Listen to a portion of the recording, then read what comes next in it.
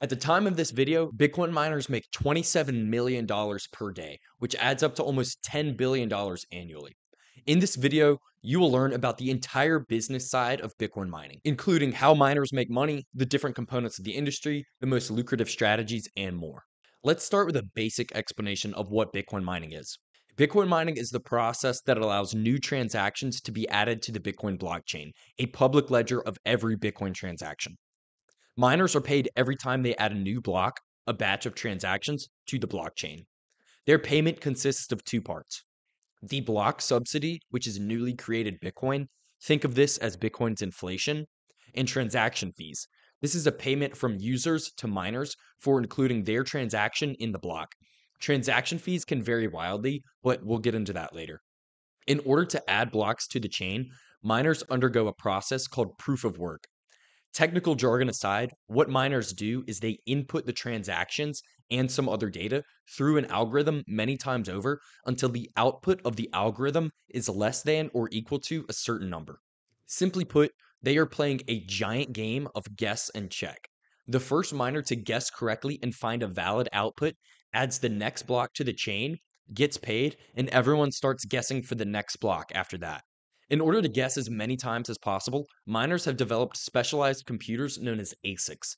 The only thing these computers are capable of doing is running the SHA-256 algorithm for Bitcoin mining, but they do so very effectively. There's so much to talk about when it comes to ASICs, far too much for this video, but the high level is that these machines are very powerful and they consume a lot of energy. The two most important specs of an ASIC are hash rate, which is measured in terahash per second.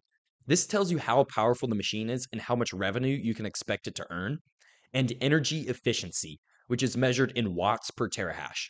This tells you how much energy the machine consumes per hash and gives you an idea of how much it will cost to operate the machine. The newest ASIC on the market, the Antminer S21 Pro, has a hash rate of 234 terahash per second.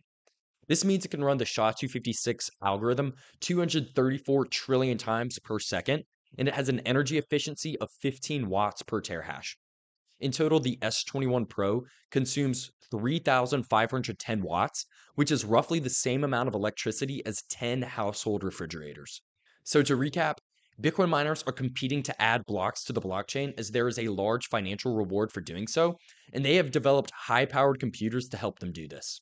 And one more point before we really get into the weeds is, unlike other commodities such as gold, copper, or oil, an increase in production capacity dedicated towards Bitcoin mining does not mean that more Bitcoin will get mined, nor will Bitcoin get mined at a faster rate. If the price of gold increases and more people start mining for gold, more gold will get mined. This is not the case for Bitcoin mining due to a key feature of the Bitcoin protocol known as the difficulty adjustment. No matter how much computational power is dedicated towards Bitcoin mining, new blocks will always take 10 minutes on average to get mined. This feature combined with Bitcoin's quadrennial halvings are what enables the hard supply cap of 21 million Bitcoin. Now that you know the basics, let's dive further down the rabbit hole.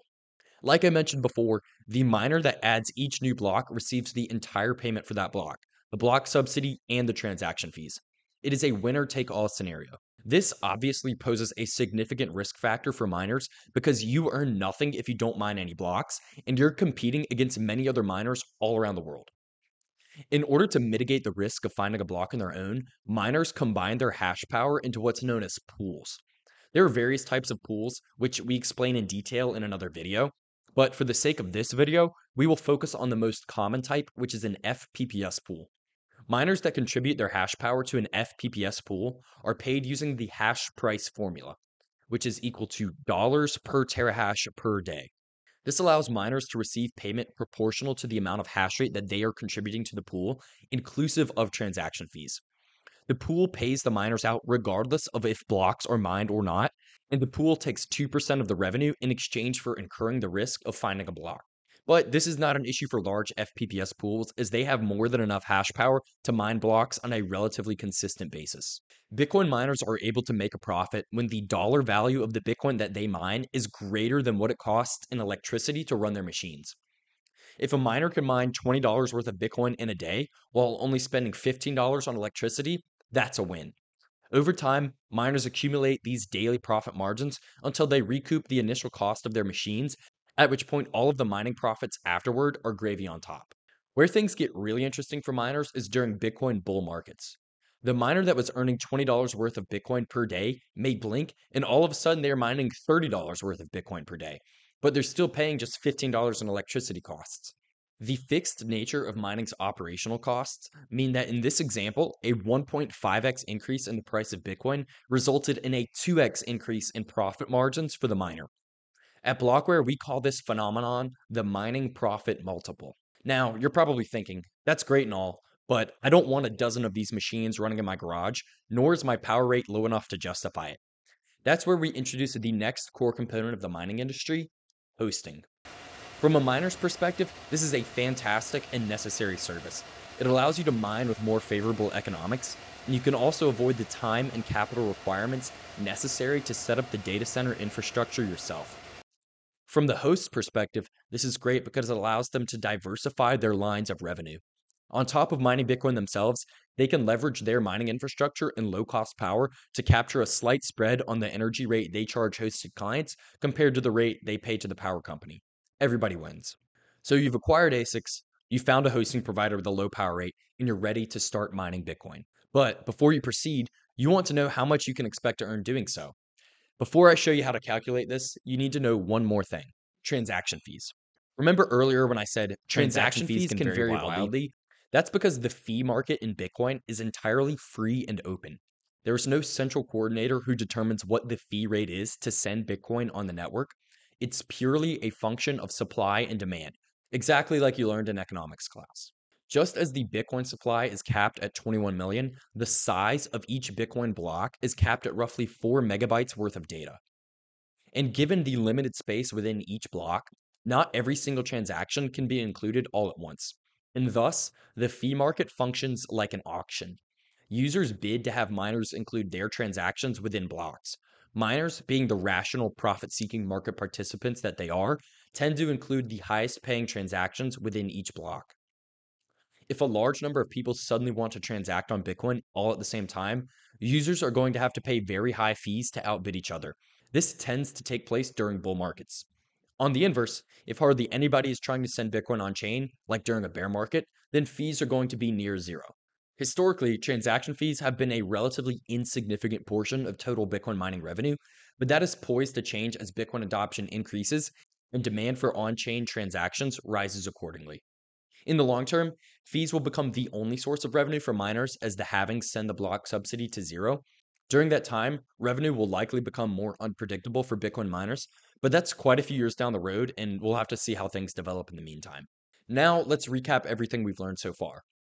Miners are competing to add new blocks to the chain. There's a large financial prize for doing so. Right now, it's 3.125 Bitcoin plus however many transaction fees are in the block.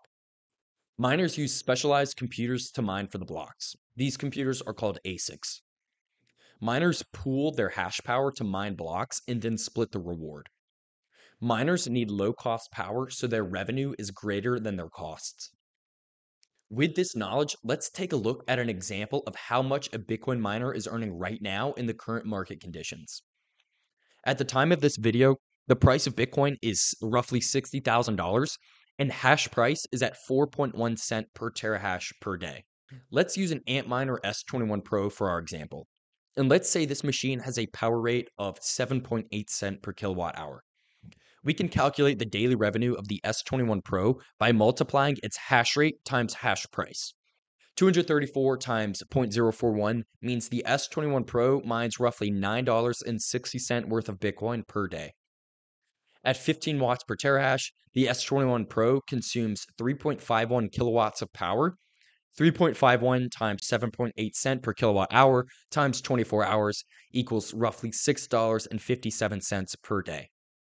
So it costs roughly $6.57 to run an S21 per day, and it mines roughly $9.60 worth of Bitcoin. This is a net daily profit of roughly $3.03. Over the course of 1 month, this equates to roughly $90 in total profits, and over the course of 1 year, it is roughly $1,100 in profits.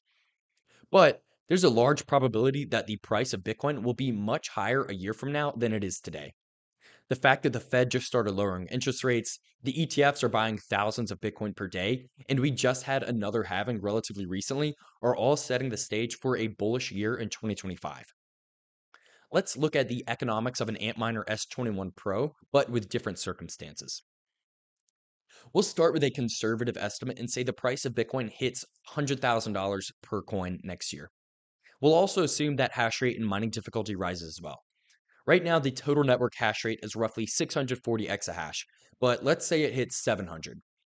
And lastly, we'll assume that because this is a bull market, on-chain fees rise as well to become roughly 5% of total miner revenue.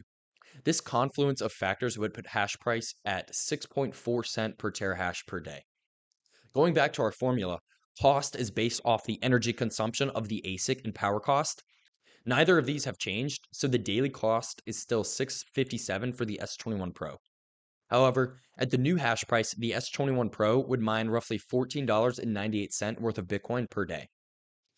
Total daily profits have jumped to $8.41, monthly profits to $252, and annual profits to roughly $3,069. This is quite the difference, and this is using a very low bar estimate for the Bitcoin price. But what if the price goes higher than $100,000? Many analysts believe this to be the case. What if Bitcoin goes to $250,000? All things considered, this is still a relatively low bar estimation, as a $250,000 Bitcoin price this cycle would be less than half of the returns from the previous cycle and would give Bitcoin a market cap of just over $5 trillion, which is less than half of gold's market cap. In this instance, we'll also assume difficulty rises by more as well. We'll call it 800 exahash. We'll again assume an additional 5% in revenue from transaction fees, resulting in a hash price of 14.1 cent per terahash per day. The new daily Bitcoin mining revenue is $33 for a net daily profit of around $26. Net monthly profit will be $793, and net yearly profits will be roughly $9,643. As you can see from these calculations, Bitcoin miners perform extremely well during Bitcoin bull markets. If you're bullish on Bitcoin, mining can be one of the best ways to position yourself to capitalize. Everything we discussed in this video can be categorized as quote unquote pure play Bitcoin mining. However, large scale miners have a few other creative ways of generating revenue. Demand response programs where they sell energy back to the grid, HPC/AI computing, and more. But those are topics for another video. If you found this content insightful, make sure to like and subscribe.